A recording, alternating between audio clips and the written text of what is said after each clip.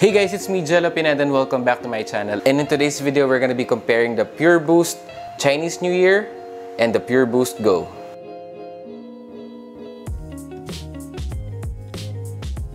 Thank you so much for clicking on this video today, guys, and I do hope you guys are having a wonderful day. And if you're new here, please make sure that you are subscribed to my YouTube channel. And if matagal ka na rito, maraming salamat for sticking with me. This is a continuation video to the review that I made for the PUREBOOST Go. Ito siya.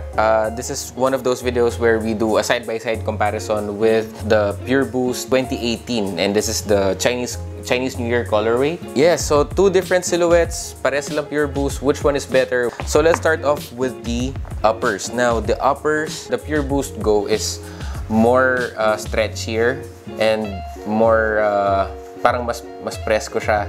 It's more softer, it's more closer to prime knit than yung upper nito, which is parang sako nga daw eh, sabi ng tropa ko eh.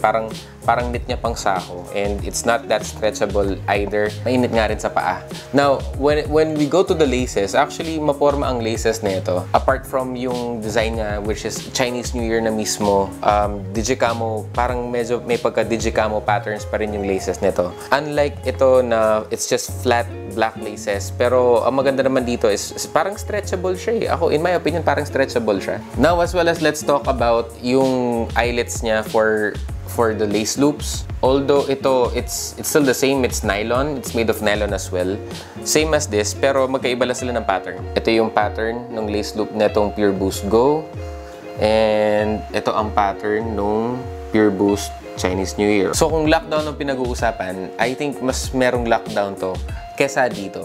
This is more of yung parang athleisure purposes. I think ito yung mas hardcore na pang-running, I think pang-running or pang-performance. When you go to the sock liner, pares lang silang padded, which is good. Pagdating dito sa heel area, mas mataas yung 2018 na sa heel area versus dito. Ito medyo mababa ng konti eh. Unlike ito, covered talaga yung heel part mo.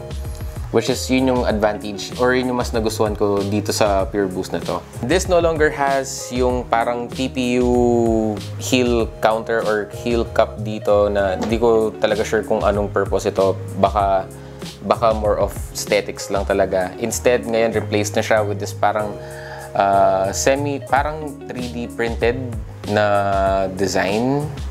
Parang sa 4D eh. Yan, kung papakinggan nyo. Medyo matigas-tigas naman siya. It also provides good support. This one, I don't know kung ano talaga, like para saan talaga siya. Probably just the design of the sneaker. Next is the insole. This one does not have an insole when you buy it, and this one now does have one. I got my true to size with this sneaker. Ito naman this is a 10.5. Both are wide foot friendly. Both are wide foot friendly, if you can see that. Ayan. Pero mas wide foot friendly to kaysa dito. Ito, kahit hindi siya ganun ka wide foot friendly, ang maganda dito dahil malambot or very elastic tong upper niya. So, okay pa rin naman siya. Hindi naman masikip. Alright, so yung tongue nito para sa iniki runners. Yung mga iniki na silhouette, if you've seen that, or kung di ka pa nakita ng iniki na review, I'll link it up here para makita nyo yung review ko of an iniki runner or iniki boost.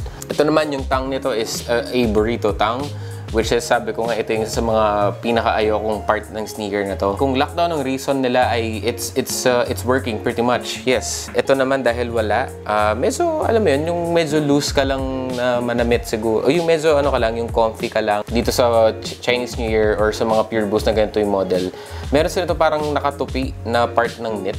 Ito naman, yung 3D printed design niya or something.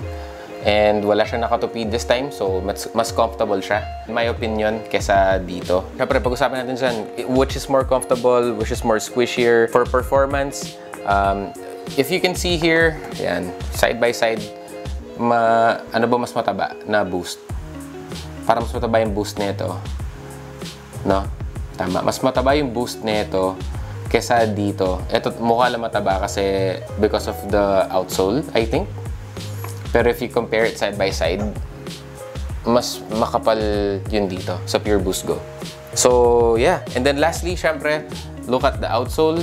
Super wide foot friendly to. Ito, sakto lang. They both do not have Continental but both are still web outsole. Ang difference nga lang ito, yung web outsole niya hanggang dito sa part na to meron sa midfoot area. Ito diretso na lang siya, wala na.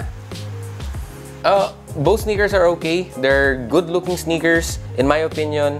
And syempre ako, I'm still keeping both. Pero syempre, some people likes this one better than this one. Some people likes this better than this one. So, iba-ibang opinions natin. So, at least nagkaroon tayo ng idea kung ano yung difference nitong dalawa. Let me know in the comment section down below, which one do you have? Which one did you cop? Or which one would you drop? And if you're new here, please make sure that you are subscribed to my YouTube channel. And if matagal ka na rito, thank you very much for sticking with me. Also, shout out sa Sneakers Bro for this cool shirt. Got Boost? Yes, we got Boost, bro. And if you're interested on these shirts, I'll link their details on the description down below. So anyways guys, maraming salamat for checking on this video today, and I'll see you on the next video. Peace guys.